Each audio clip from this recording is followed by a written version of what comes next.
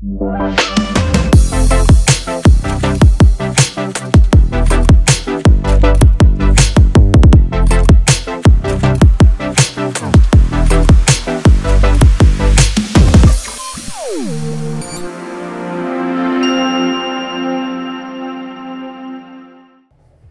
this special dialogue, we are here to talk about things that are relevant to you, things that are relevant to the auto industry, and things that definitely come up when we are assessing the whole year in the auto space.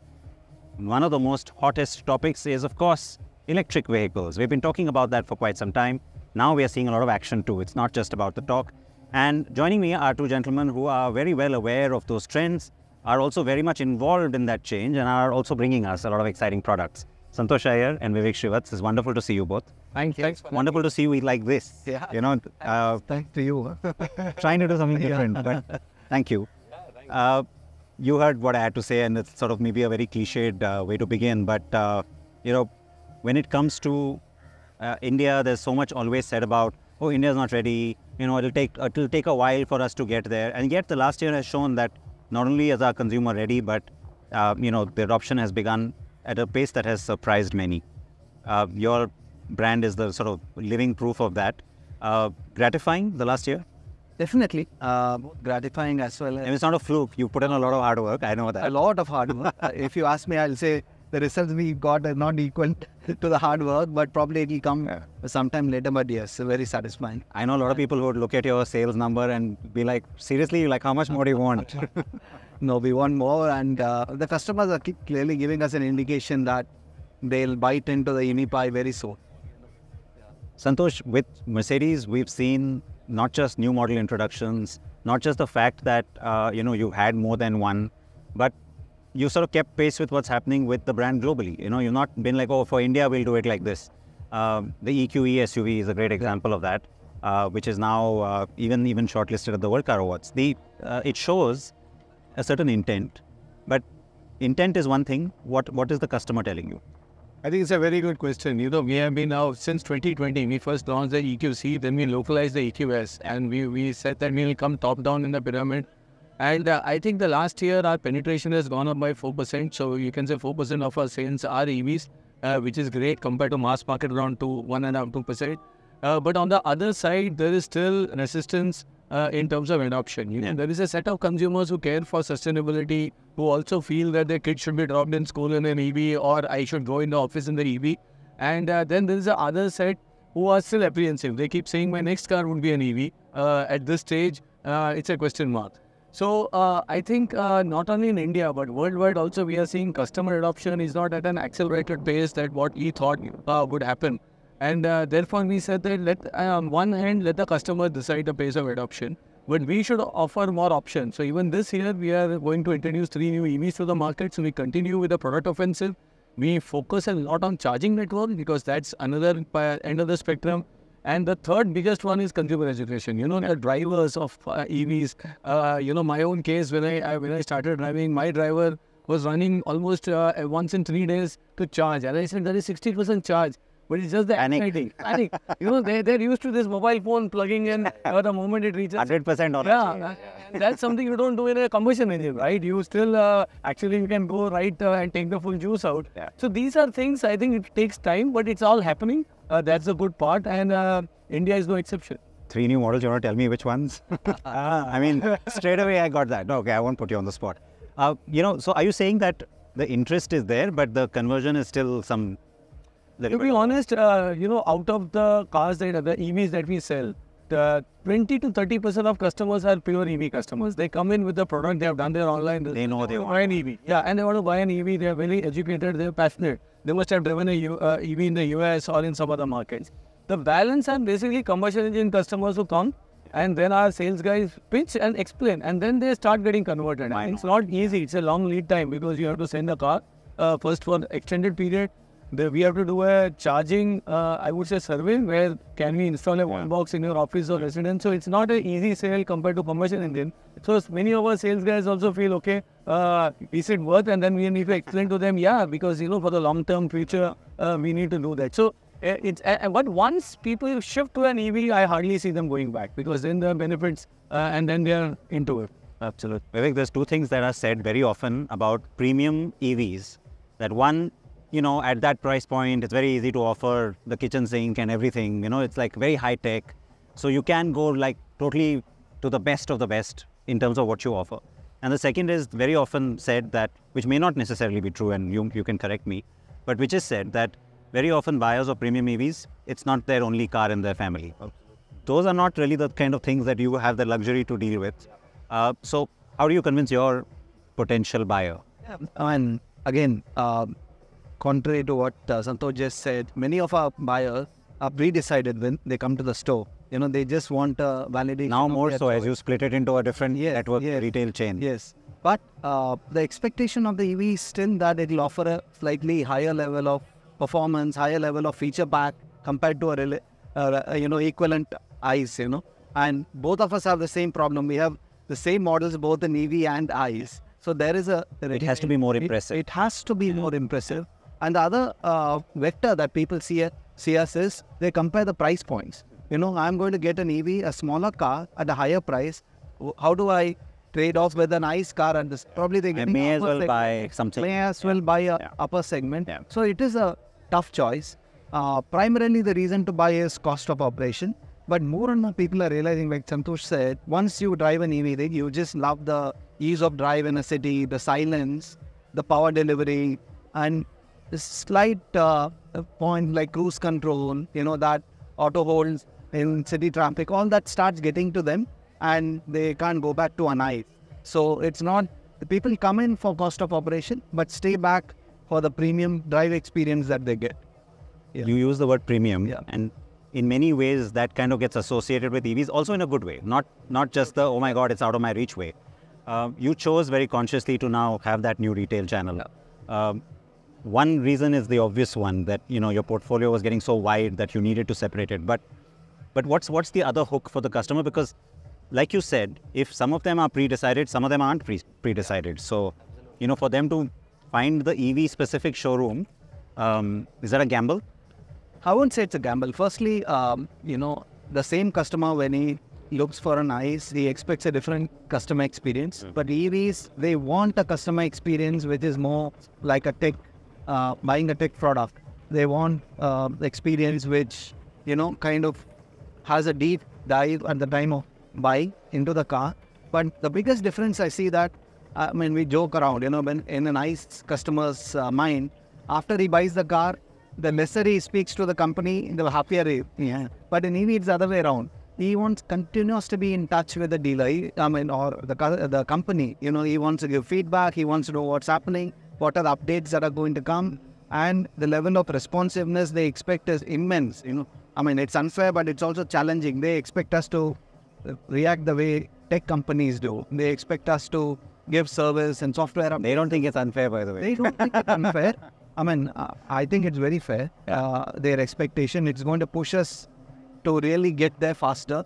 The retail experience is a reaction to customer expectation. We wanted to give a level of retail. That's good perspective, actually. Yeah. If you've been to our store, you will see that the community as the core of the.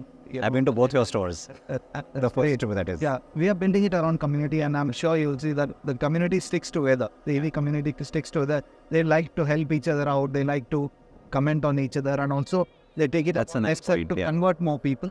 So that's how it is. Yeah, that's a good point as well. Yeah. Is that true, you think, for you? Because I know, again, the misnomer is that all your buyers are chauffeur-driven. It's not always the case. No way. Even if our chauffeur-driven customers, they all drive cars on weekends. So definitely they would like to have fun of driving. That's why they love the EVs as well. So, but yes, I think in general, luxury customers are demanding. EV just adds to it. In a sense where it's about expectation management. It's about trying to see they want the software updates, much more frequent updates to them. But I think they are a bit more matured lot as well. They also understand the challenges with it, and it's a bit of science, right, in terms of charging, understanding where, what capacity, where you need, what you do. So it's a bit of technical consultation, which is not happening in a combustion engine car compared to a EV. But I still feel that most of these customers once, right now it's an additional car at their home. To make it the primary car, it's still a leap of faith. once the charging times come below a certain level, range is our biggest strength. We offer cars with 600 kilometers range or 50 kilometers range, so that we take out that anxiety part. But still, they want fast charging. They also that uncertainty that if I go to a public charging, will I get the slot, or whether I have to wait. So it's a matter of time. But each year with newer and newer products. To be very fair, if you compare the number of options in ICE, EVs are hardly 2% in terms of product offering as well. So the day the more product offerings comes, we feel the transition would happen much faster. And the other good part is that we've seen that evolution happen so much quicker.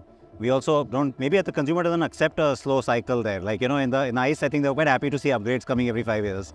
With EV, the expectation, between even your EQC and your EQE, there's so much difference in product. What you are doing today compared to your very first EV, so much difference. So, technology playing that enabling role. A lot of what you mentioned comes down to what happens with the market, what happens with infrastructure. So, while I accept that, do you think that the speed at which technology continues to make this change faster is what will eventually do it? But it has two sides to it. One is more and more newer cars coming to the market and EVs. But what happens to the residual value of the old EV in the market? And this is where a lot of customers now feel, if I buy now, what happens in 5 years? Because whether I get a residual value like a combustion engine. We as an OEM are now giving residual value guarantee as good as a combustion engine. So no two ways for the customer. The other argument we tell a customer today is, if you look at the taxation in India, the combustion engine has 48% minimum tax, add 20% road tax, 15 to 20%. So technically 60 to 65% of the car is taxed in a combustion engine, whereas in an EV it's hardly 5%. So if you buy a car worth $100, in a combustion engine, I say you hardly get $35 of content. Whereas in an EV, you get $95 worth of content. Actually, there is material cost in the car, which is significantly high compared to a combustion engine. And then I tell consumers that you have to calculate the residual value backwards. If this value is at the end of 15 years, and now you depreciate this because the EV battery can be recycled, 97% of the battery can be reused for another EV, which is not possible in a combustion engine. But it needs a lot of education. Then they come up with sustainable materials. These materials are they mined well, and then we have to again tell them about sustainable materials, usage of these things. So it's a lot of educative sales process. It's just not a simple transaction, I would say. Well, I know it sounds cliched, but one of the reasons I picked this spot was for that whole sustainable angle. However, I think the Goa vibe is sort of overtaking that right now. But when in Goa, I want to quickly get that point from you as well. This thing about residual value. Early Nexon EV customers, how are they seeing that today? See, one of the biggest... What's your feedback from that? Residual value is a concern. I'll go as much to say that people who bought the car earlier had absolutely no expectation of... There's a real leap of faith. It was a leap of faith, and they thought, we said we gave 8 years warranty, and they thought that's the life of the car. Sometimes things are so good to be true that they think that's the end of life. So that's a big learning we are trying to push, saying that 8 years is just the warranty. When the battery outlasts the car many times, and when we have data where even after 100,000 kilometers, the battery is still at 92% SOC. So it's much more advanced than any mobile phone that we have. So this is the primary bit of education that's need to happen. In terms of tech, the customer expects two things basically. They want more and more range, but we believe that range is equal to money. There will be a threshold. It could be 400 kilometers or it could be 500 kilometers. But very soon what's coming up is speed of charging. And people want to top up and go in 15-20 minutes. So that's the other tech thing. But coming back to residual value, I think we are going to it's a challenge both at the demand side of the used car and ability of people to sell at a good price. We have to work that around. I think trust in the technology is what is going to drive both the demand as well as the sale, because they should feel that this technology is going to last 15 years, 20 years. Then things will come in. I think talking about technology and charging, all new charging stations are with 800 volt. So I think that's a very good step that they are already planning for the future, because cars like us, and I think most of the cars will be having 800 volt. So I think India is also gearing up. And if you talk to a lot of these solution providers, they are all installing new chargers around 800 volt. So I think that these are signals that it will happen. Time I think to predict is a challenge always. I think it's better to we give did it that to a with- consumer. Yeah, and we did that with ice also, right? Like we used to keep making punts, but it didn't mean anything always. But like many things in India, I think we'll see the hockey stick growth. Yeah. India is known That's for India. that. Yeah, That's India. It takes sputters around and suddenly. So I keep saying the analogy of the ketchup coming out of the sauce bottle. You keep shaking it. One day it all comes out. But I also say it's a marathon and not a sprint because it will take time. Yeah. The good part is I think both of us, in fact, I can say also for you, we can fund this business via commercial engine business as well. Well, absolutely. So in that sense, we have the technologies on both sides. Yeah. We have electrified combustion engines. We have pure electric. Yeah. So, and then as a consumer takes this transitionary step, I think our responsibility is to offer newer technologies, newer products, and wait for the market to mature and not do crazy things as well. Yeah. Now, I know in Goa you shouldn't just come and chat, so I'll not keep you away from other Goa things. One last thing, which maybe you can just be a 1 or 2 word answer also, it's up to you. You've already mentioned speed of charging is one specific area where consumers are damn interested in seeing what happens next. Besides that, what else would you either like to see happen or what is it that you think will happen? I think the availability itself of and reliable network which is aggregated in singular apps. Today there are multiple apps to be used based on geography, and also the concern is once you reach the location you are not sure. So pre-booking a charging slot, for Whether example, it's even appointment based, yeah. So these things, but it's a matter of time. Yeah. I think most of our cars will come with a lot of more features and you can directly pay from the car. So the convenience aspect, I think, also needs to be done, and that's also all stakeholders. It's OEMs, the suppliers of charging network, and government as well in terms of regulation. What about you? For me, it is democratizing range. I think we think 400 kilometers is a kind of threshold. If it's available at a reasonable price, probably below 20 lakhs, that will set fire to the market, because then people will say, okay, I'm not going to drive 400 kilometers at a stretch. I anyway need a break. So I drive 300, I still have 100 left of real world range. I charge it and then I'm good for another 300, 400.